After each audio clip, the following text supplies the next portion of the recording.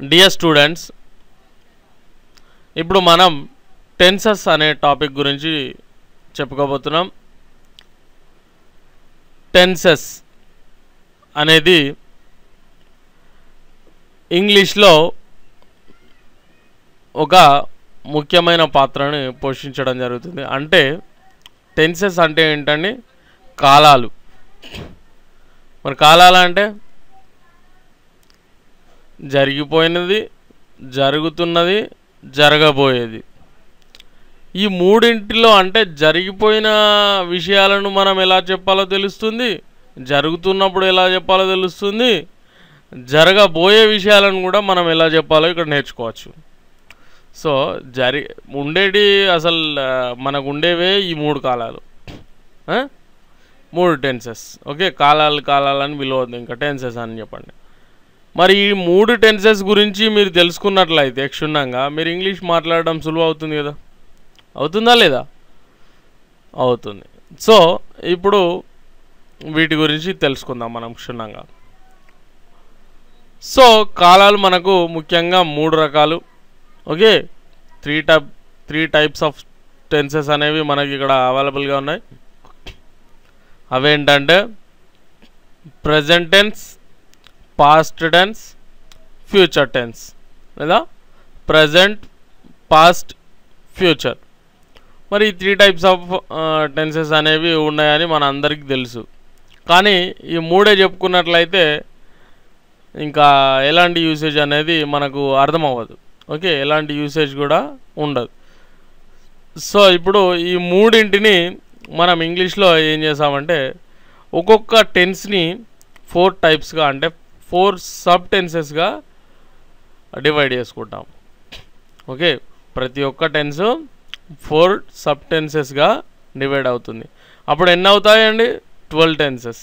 అంటే ఇప్పుడు మీరు ముందు చెప్పుకున్న వాక్యాన్ని మనం ఇప్పుడు ఇలా మాడిఫై చేసుకోవాలి. ఎలా అంటే ఈ 12 టెన్సెస్ మనకు పర్ఫెక్ట్గా వచ్చినట్లయితే, దాంట్లో కూడా ఒకటి వాడుకోలోనే లేదు, యాక్చువల్గా మనకు రావాల్సింది 11 టెన్సెస్ వస్తే చాలు. Okay, so okay, no problem. ఇప్పుడు వరకు మనం అంత దూరం వెళ్ళలేదు కాబట్టి ఇప్పుడు వరకు చెప్పుకున్నట్లయితే మనకు ఈ 12 టెన్సెస్ గురించి, అంటే 12 సబ్ టెన్సెస్ గురించి మనకు క్షుణ్ణంగా తెలిసినట్లయితే మనం ఇంగ్లీష్ అనేది ఈజీగా మాట్లాడవచ్చు. ఓకే, మరి ఏంటా టెన్సెస్, ఏంటా సబ్ టెన్సెస్ అన్నట్లయితే, సో మనం దీన్ని తీసేద్దాం ప్రస్తుతానికి.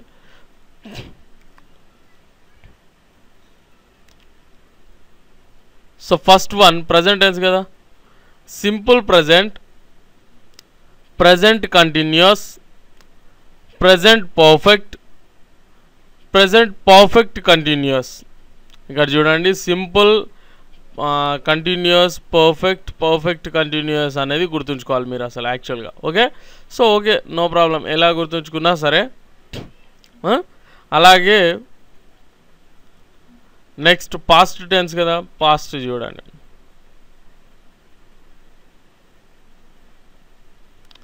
Simple past, past continuous, past perfect continuous. Okay, మరి మిగిలింది ఏంటండి? Future tense. చూసినట్లయితే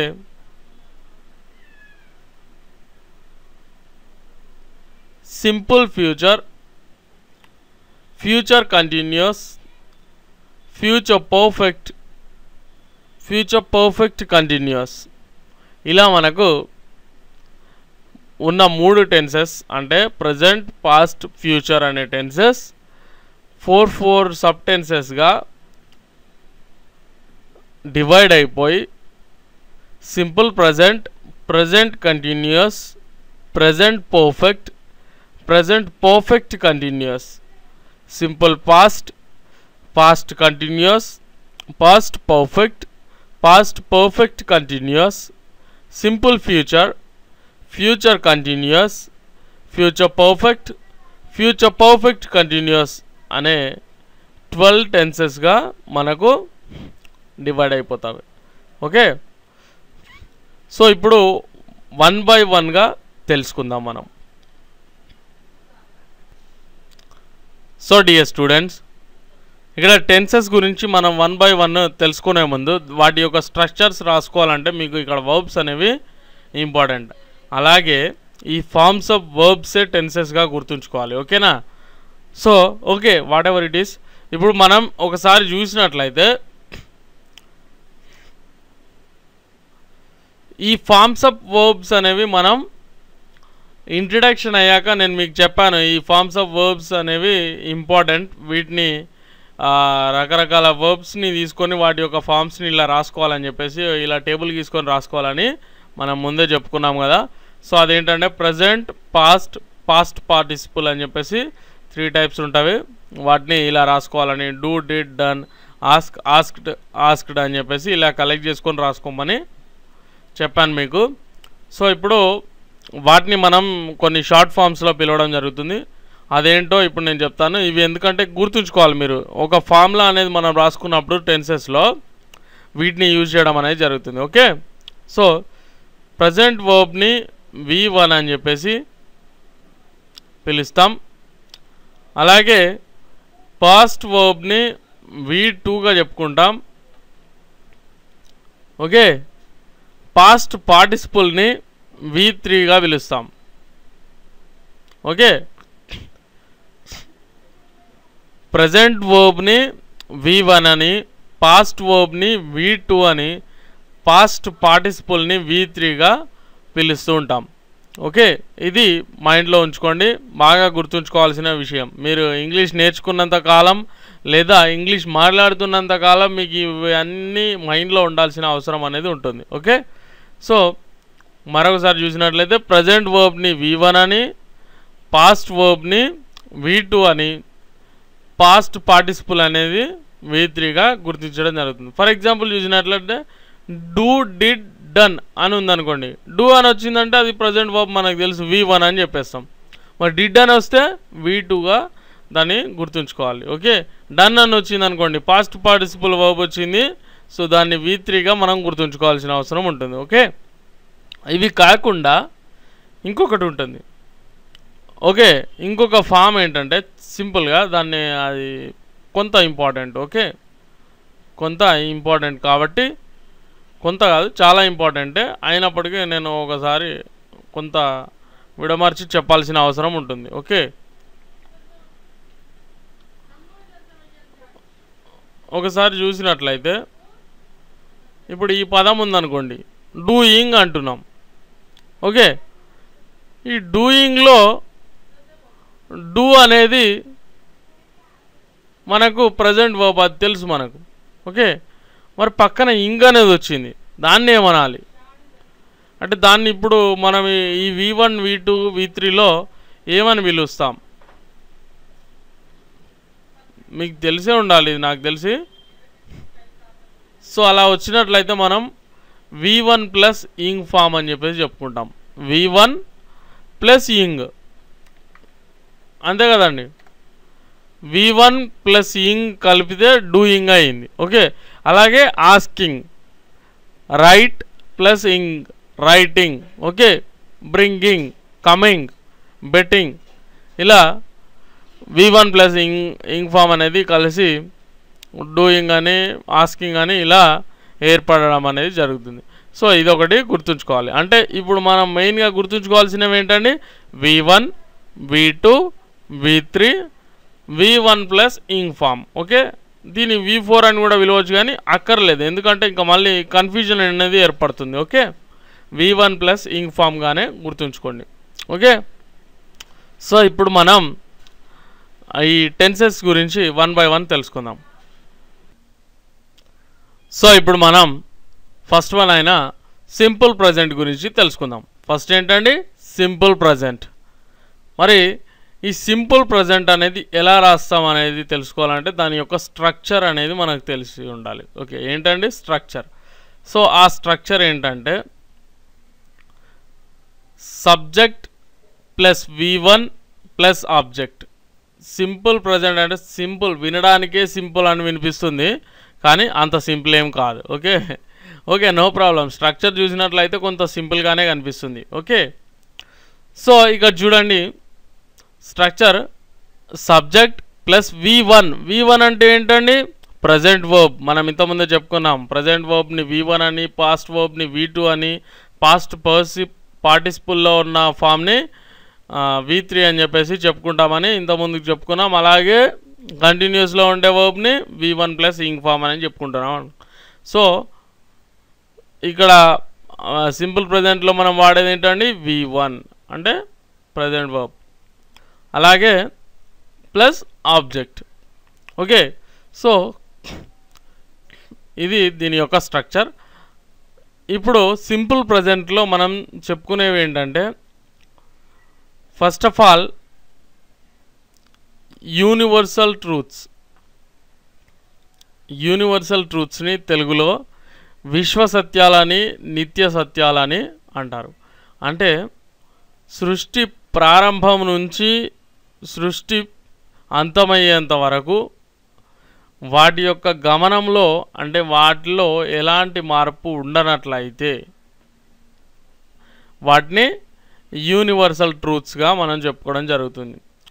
కొన్ని ఎగ్జాంపుల్స్ తీసుకున్నట్లయితే,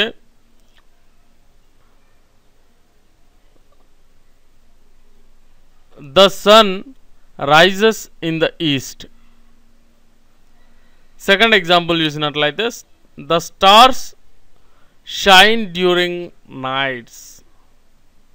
ఓకే, ఇక్కడ మనం ఒక తేడా ముఖ్యంగా గమనించవచ్చు. సరే, తేడా కంటే ముందు the sun rises in the east అంటే సూర్యుడు తూర్పున ఉదయిస్తాడు అనేది అందరికీ తెలుసు, అంటే విశ్వసత్యం. ఓకే, ప్రపంచంలో అందరికీ తెలుసు కాబట్టి అది విశ్వసత్యమైంది. మరి నిత్య సత్యం అన్నట్లయితే అంటే ఎప్పుడు అలాగే ఉండాలన్నమాట, మార్పు రాదు. ఇంకా సూర్యుడు తూర్పులో ఉదయిస్తాడు కాకుండా సూర్యుడు పశ్చిమాన ఉదయిస్తాడు, తూర్పున అస్తమిస్తాడు అని చెప్పేసి ఎవరైనా చెప్పగలుగుతారా? లేదు.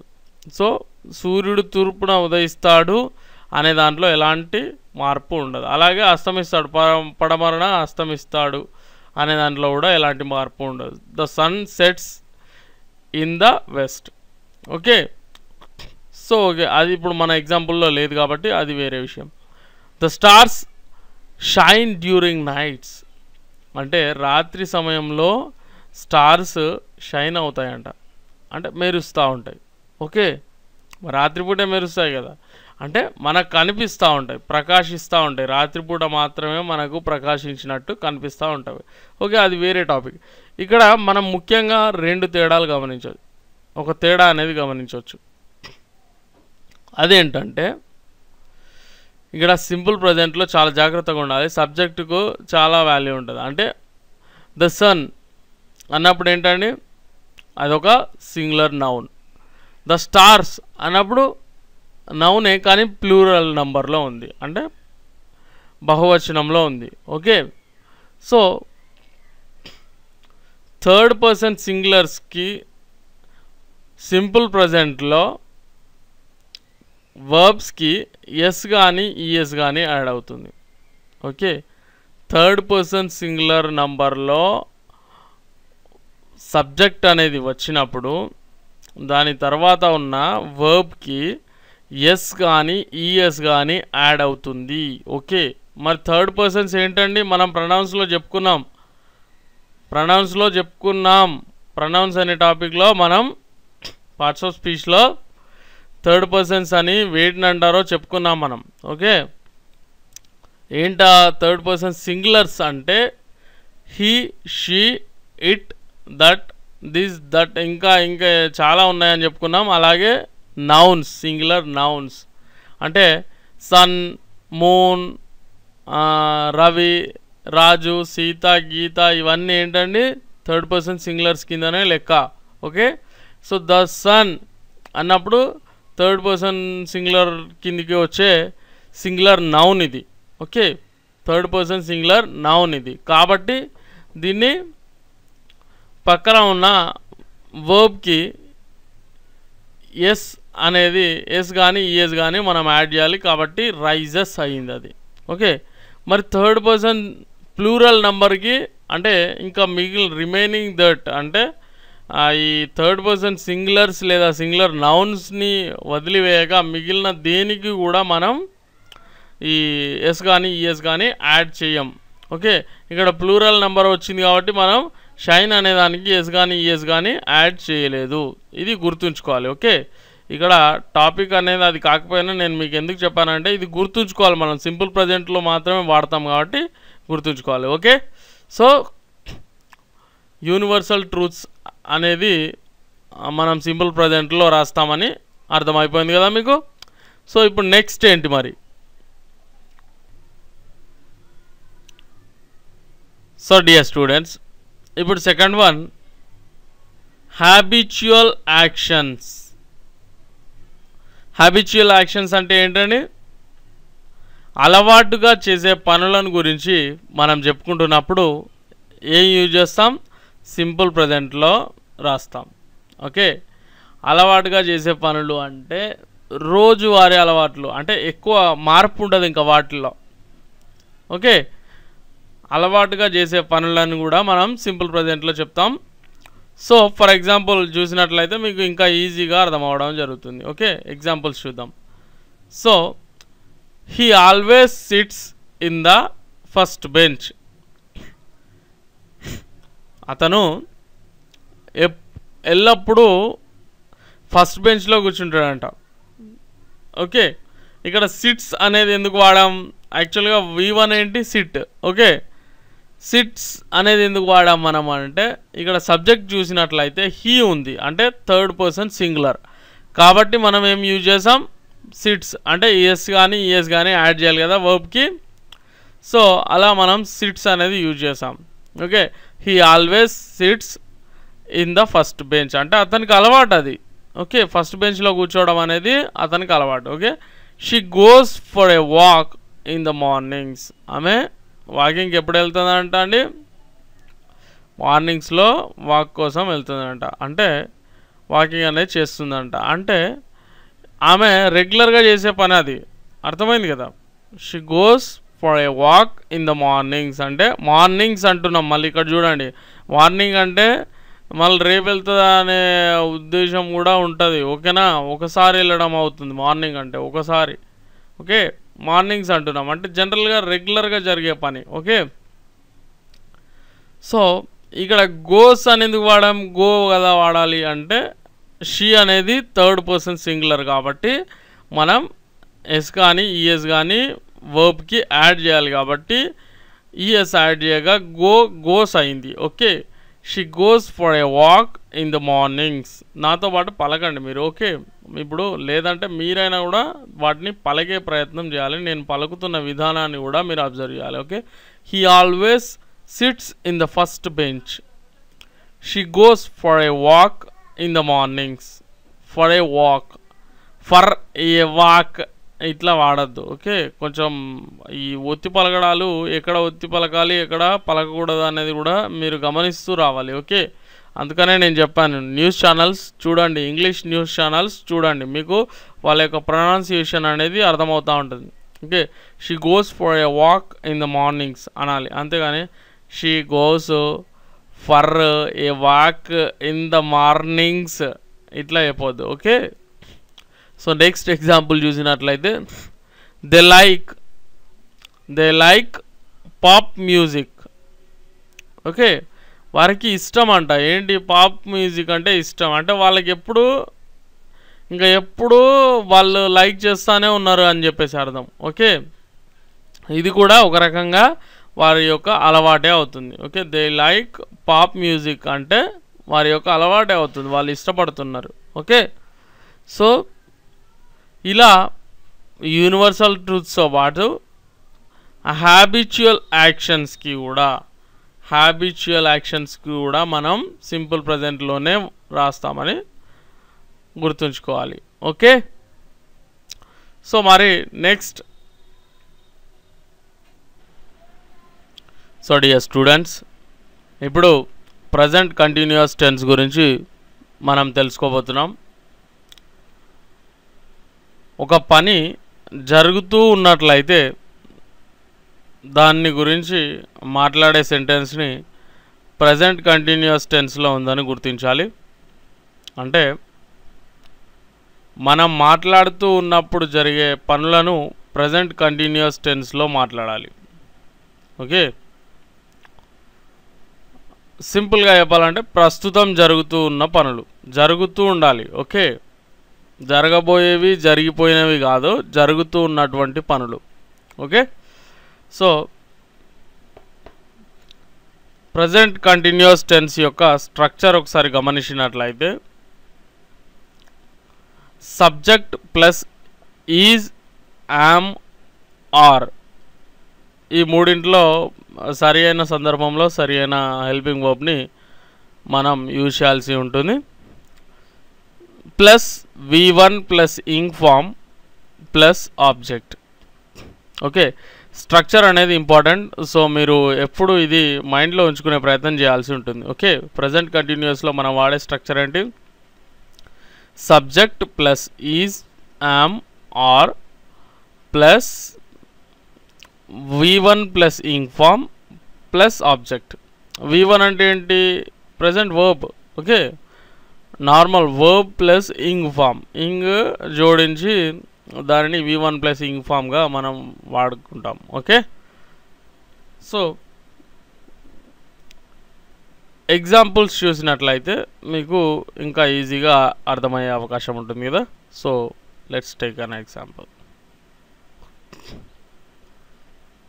So example, I am going to market. I am going to market. So ఈ మార్కెట్కు వెళ్తూ ఉన్నాము. వెళ్ళామా? లేదు. వెళ్ళబోతున్నామా? లేదు. వెళ్తూ ఉన్నాము అంటే ఇప్పుడు ఎప్పుడైతే మనం మాట్లాడుకుంటున్నామో అప్పుడు ఆ పని జరుగుతున్నది కాబట్టి దాన్ని ప్రజెంట్ కంటిన్యూస్ టెన్స్గా చెప్పుకున్నాం.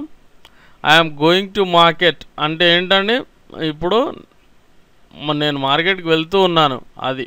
Okay, so she is cooking in the kitchen. She is cooking in the kitchen. ఆమె కిచెన్లో వంట చేస్తుంది. ఎప్పుడు? ఇప్పుడు, జస్ట్ నౌ.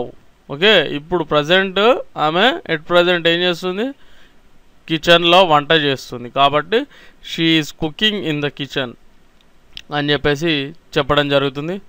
ఇంకొక ఎగ్జాంపుల్ తీసుకున్నట్లయితే మరొక ఎగ్జాంపుల్లో they are playing cricket. They are playing cricket. So ఇక్కడ గమనించారా? I am going to market అన్నప్పుడు ఈ బీ ఫామ్స్లో మనం అంటే హెల్పింగ్ వర్బ్స్లో మనం ఏది యూజ్ చేసాం? ఇక్కడ ఐ అన్నప్పుడు యామ్ యూజ్ చేసాం. ఓకే, షీ అన్నప్పుడు ఈజ్ యూజ్ చేసాం. దే అన్నప్పుడు ఆర్ యూజ్ చేసాం. ఓకే, ఈ తేడాలు గమనించాలి. ఓకే, మరి ఈ మూడింట్లో ఏదో ఒకటి అంటే ఐకి I are going to market అని చెప్పేసి రాసుకోవడం, she yam cooking in the kitchen అని చెప్పేసి చెప్పడం, ఇట్లాంటి పనులు చేయొద్దు. Okay, they is playing cricket అని చెప్పేసి చెప్పడం, ఇట్లాంటి పనులు చేయొద్దు. ఓకే, యామ్ అనేది కేవలం ఐ తర్వాత మాత్రమే యూజ్ చేస్తాం. ఐ యామ్ అని చెప్పేసి చెప్పడానికి మాత్రమే యామ్ అనేది యూజ్ చేస్తాం. Okay, and singular nouns and third person singular తర్వాత ఈజ్ అనేది యూజ్ చేస్తాం. జనరల్గా ప్లూరల్ నౌన్స్ కానివ్వండి, ప్లూరల్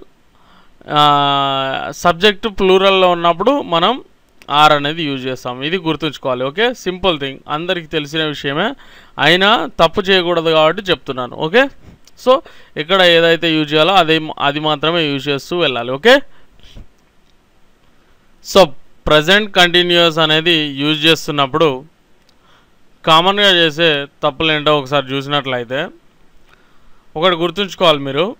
ప్రజెంట్ కంటిన్యూస్లో చెప్తున్నప్పుడు సెంటెన్స్ ప్రజెంట్ కంటిన్యూస్లో ఉన్నప్పటికీ అది ఎప్పటి నుంచి జరుగుతుంది అనేది మనం మెన్షన్ చేయకూడదు ఇక్కడ. అంటే ఒక పని అనేది ఎప్పటి నుంచి ఎప్పుడు మొదలైంది ఎప్పుడు ఎండ్ అయింది అనేది ఇక్కడ మనకు ప్రజెంట్ కంటిన్యూస్లో అస్సలు మెన్షన్ చేయకూడదు. అలా మెన్షన్ చేస్తే అది తప్పు అవుతుంది. ఓకే, అలా మెన్షన్ చేసినట్లయితే అది తప్పు అయిపోతుంది. ఒకసారి చూసినట్లయితే for example I am waiting for bus from 20 minutes. I'm waiting for bus from 20 minutes అన్న, అంటే 20 నిమిషాల నుంచి నేను ఆ బస్ గురించి వెయిట్ చేస్తున్నా అని చెప్పేసి చెప్పడం జరుగుతుంది. అయితే ఇక్కడ ఇది వాస్తవానికి ఏమవుతుంది, తప్పు అవుతుంది. ఎందుకంటే ప్రజెంట్ కంటిన్యూస్లో మనం అసలు టైం అనేది మెన్షన్ చేయకూడదు. ఓకే, ఎప్పుడు స్టార్ట్ అయింది ఆ వర్క్ అనేది మెన్షన్ చేయకూడదు. I am waiting for bus అనేది కరెక్ట్ అవుతుంది. Okay, I am waiting for bus అనేది కరెక్ట్ అవుతుంది. డియర్ స్టూడెంట్స్, చూసారుగా మా డెమో. ఈ డెమో వీడియో మీకు నచ్చినట్లయితే మా కంప్లీట్ డివిడి ప్యాక్ పై కాల్ చేయాల్సిన నంబర్ 9346780130 9346780130. ఈ నంబర్ పై కాల్ చేసి 6 డివిడీలు గల కేవీ స్పోకెన్ ఇంగ్లీష్ ప్యాకెట్ కేవలం 1000 రూపాయలకే మీ సొంతం చేసుకోండి. 6 డివిడీలు గల కేవీ స్పోకెన్ ఇంగ్లీష్ ప్యాకెట్ కేవలం 1000 రూపాయలకే మీ సొంతం చేసుకోండి. ప్రతి ఒక్కరికి అర్థమయ్యే సులభమైన భాషలో అతి తక్కువ కాలంలో అనర్గళంగా ఇంగ్లీష్ మాట్లాడించగల ఏకైక వీడియో టీచింగ్ కోర్స్ మీకు అందిస్తున్నవారు KV institute of spoken English.